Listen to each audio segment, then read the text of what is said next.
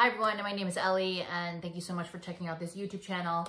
For those of you who don't know me, I am a soul that is awakening in this incarnation, and I am here on a mission of remembering myself and reconnecting to myself by healing all of the wounds that have kept my heart closed, that have kept me blocked. And I'm here to share a little bit of the journey of how I got to where I am right now and where I am headed, okay?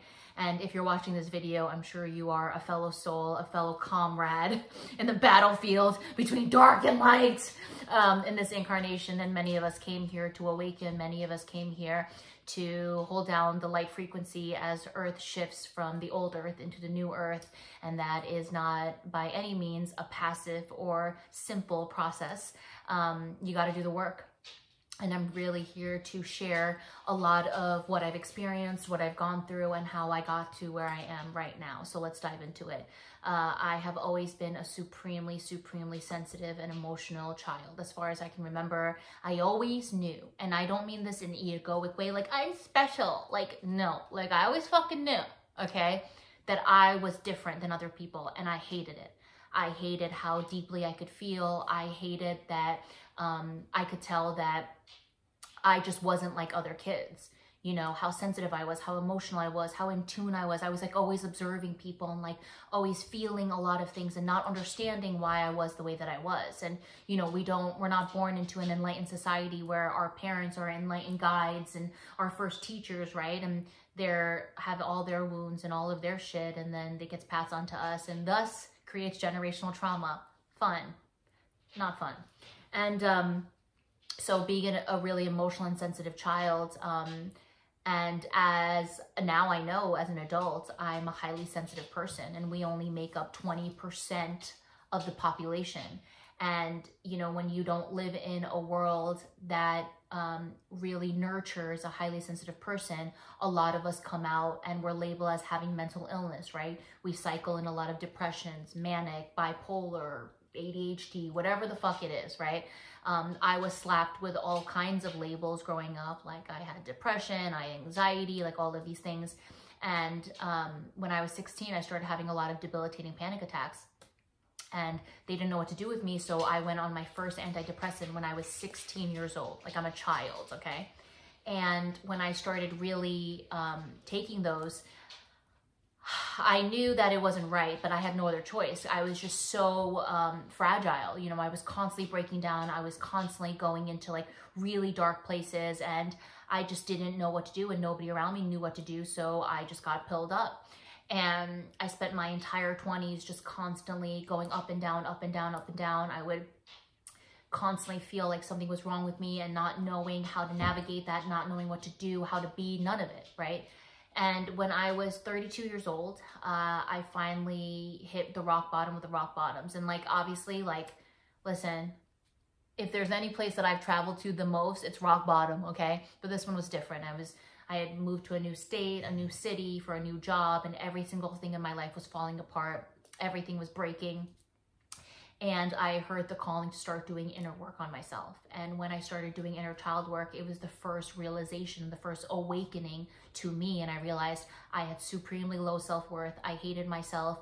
And I knew that I had to go on a journey of what it really meant to start loving and rediscovering the real me. The beautiful thing about going on the journey inward is that it is a spiritual journey. And so when I started going inward and I started really taking steps to learn what it means to love myself, I started seeing angel numbers everywhere, 1111. Like I didn't know anything about angel numbers. And it's not like I grew up with all these people that were spiritual. I grew up very religious. And so for me, I didn't have anyone to talk to. So one day I really thought that I was losing my mind. And so I Googled it, and I Googled, why do I keep seeing 1111 everywhere? And the Google results said angel numbers. And I went, what? And thus began my journey into spirituality. And, you know, I was really gullible, and I was really naive, and I was really just needing anything and everything. And so I just dove in head straight first. And I was listening to all kinds of teachers. I was following all kinds of spiritual influencers. I was reading books. I was listening to podcasts. I was really diving into everything they had to help me heal myself. And so for 3 years, I diligently was journaling, I was, you know, doing breath work, I was doing cold showers, I was journaling my ass off every day, I was meditating twice a day, I was taking cold showers, I was EFT tapping, I was self-affirming myself, I was reprogramming my subconscious mind, I tried plant medicine, I went to a women's retreat, I did everything and anything that I could to heal myself. And around 3 years in, I knew that I wasn't getting to the nitty-gritty and I wasn't really truly doing the deep transformational work because I still hated myself. I was still showing up super codependent relationships. I still had all this like resentment and anger inside of me towards like certain family members. And I still was people pleasing. Like I was doing all of these things. So I knew that what I was doing wasn't getting to like the root and really transforming it. And so I just started speaking to the universe and to my higher self. And I said, who and whatever is for my highest good, for me to really learn how to heal in this life, please guide me. I am open. And a few months later, I was losing my mind and I was crying a lot. And I got into my car and I was driving with my dog into the mountains. And I typed into the podcast search bar, losing my mind, like my mind's crazy. And this one podcast episode popped up and it was with one of my favorite, you know, podcast people, and it was called Mental Programming. And I was like, I don't know what that is. I'll just listen to it. And the moment I listened to the woman that was speaking, that was a guest on the podcast, she's now my teacher and my mentor, Rachel Fiore, my soul literally sang. It was crazy. And one thing about me, I may not always listen to my soul because I haven't been aware of like when my soul is like really guiding me. I'm learning now more and more. But like I know when my soul is screaming. I know when my soul is shouting. And this was one of those moments. It was undeniable. Everything that she said made so much sense to me. And I had gone through years and years of being really like being duped and being tricked and being manipulated. So I had been learning a lot about discernment and really feeling into the vibrations of when people speak, of how they are. And when I heard her speak, I knew, I was like, whatever she has, I need it. And I jumped into a 6-month program to be certified in the work that I was listening to on the podcast. And when I decided to really embark on this chapter, I thought I'd learn a few things. My life exploded in the most beautiful, beautiful ways. And I started the real shadow work. I am 2 years doing this work and coaching this work now, and it constantly surprises me. It constantly challenges me. It constantly brings me back to myself. And the crux of what we teach at Masters of Self University and what Rachel Fiore is here to teach as a spiritual, mystical teacher is how to become oneness consciousness, how to become an enlightened being. And this is not a drink water and meditate all day. This is a put in the work to heal the aspects of you that keep you in separation, that keep you in hate, that keep you in judgment, that keep you small and powerless and weak. The crux of what she was teaching me was so revolutionary. And it was like the first tangible thing that I felt like I could grasp and I could learn and I could become. And the crux of what we teach at Masters of Self University and what Rachel's teachings are basically, let's first connect you back to your heart. Let's first connect you back to your innate divine power. Let's learn how to open your heart. And I didn't even know I was walking around my entire life as a closed-hearted being because nothing was safe. Nobody was safe. I couldn't trust shit. And so since I was little, I just learned how to close. And no wonder, as sensitive and as emotional as I am, you know, I suffered so much in my entire life. That's why they put me on antidepressants when I was 16, because I wasn't processing my emotions. I was just suppressing everything. I was repressing everything. And so connect back to your innate divine power. Then we start to identify the programs that each of us run, okay? So we start from the trigger. We go into what are the mental programs you run when you're triggered? What are the emotional programs you feel when you're triggered? What are the behavioral programs that get activated when you're triggered into all of these other programs? And then what's the inner child wound? And then how do we energetically transform it all? Profound. and it takes willingness and devotion. This isn't a half-ass, like I'm gonna dip my toe in and then I'm not gonna dip my toe in for the next 5 days. This is an everyday thing. This is a how much do you love yourself to show up for yourself when your pain comes up to the surface. And most of us are emotionally fragile because we literally live in a society that keeps you in fear, that controls you, that keeps you numb, dumb, and weak and powerless. Let's just be honest. Let's just say it for what it is. Okay? I've been in victim consciousness my entire life. I'm a victim. And now with this work, I alchemize the victim consciousness because that's not the truth of who I am.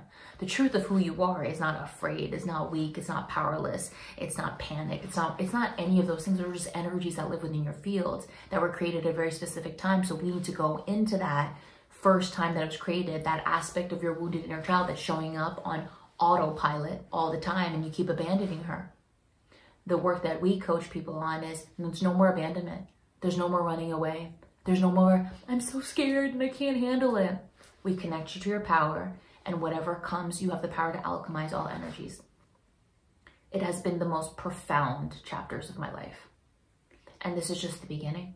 I always tell my clients, like, this is just the beginning of rediscovering and reconnecting and remembering who we really are.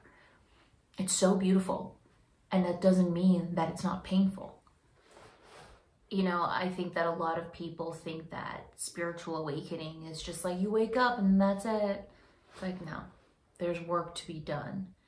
And I've spent all of my life in suffering, all of it. And I couldn't take it anymore. I couldn't do it anymore. And I was always meant to go on a soul journey of exactly what I'm doing right now. And it's been really humbling, to say the least. And right after I make this video, I'm about to go into a wound that, a trigger that came up for me today of a time where I showed up in a lot of low self-worth when it came to a man. And that got brought up and I realized I didn't process a lot of what I was feeling during that time. And the work that I have to do on me today is really processing all of that and what that brought up in me and alchemize it all. It's been a really, really beautiful, beautiful journey. And I know that many of you who are on this ride, it is no joke. It is no fucking joke. And, but I want to remind you that the work that we're doing on ourselves is not only bringing us back to the powerful, magical, divine beings that we are, but it is also, you are helping humanity shift vibrationally. My teacher has a quote where she says, the only thing that matters is your vibrational frequency, and that's it. So we got to heal all of the frequencies that we let run, that we let take over, that we are attached to, that keep us small, that keep us weak, that keep us powerless, that keep us at the lowest of the lows. Because when one person awakens and does the work and chooses to step into new earth, where there is love and unity and kindness and humility and integrity and patience and surrender and unconditional love, you got to do the work to become all of that, which means you got to work on the parts of you that are not that. Okay? So I'm choosing every single day to do that because I don't want to show up in this world anymore judgmental and harmful and mean and nasty and bitchy. And it was a lot of those things that I used to be. And I don't want to choose that reality anymore. I choose a reality where I am part of an earth that is full of love and oneness, and remembering that there's no difference between me and an ant, me and a tree, me and the ocean. We're all one. We're all cut from the same divine cloth. Until the day that I transition to the next stage of wherever my soul is going to go, I want to be on my deathbed, my transitional bed, and go, I did everything that I needed to do in this lifetime. I became what I needed to become, and I'm leaving this place a better place than when I came in. And I will do that for me and in turn, the entire world. That's how powerful you are when you do the work on yourself.